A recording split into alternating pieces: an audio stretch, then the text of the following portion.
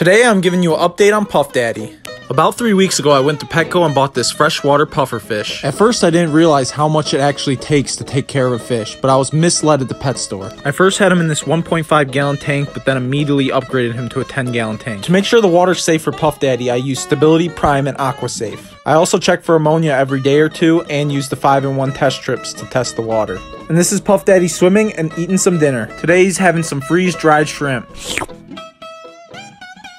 And that's the update on PuffDaddy.